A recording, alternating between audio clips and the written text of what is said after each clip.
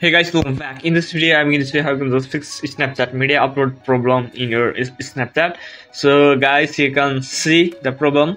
I'm having this, so let's try to fix this issue. So first here, you need to just uninstall the current Snapchat that is installed in your device.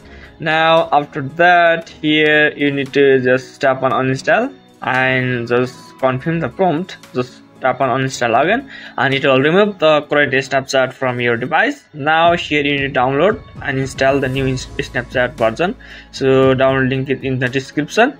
After that, here you need to open the Snapchat again. Now here you need to just log in with your existing account and that will be fixed. So guys, let's check it. So just tap on turn on. Now just allow the permission that is required to run. And after that, here you need to just again try to upload the media and now check whether that is fixed or not. So let me choose a photo here.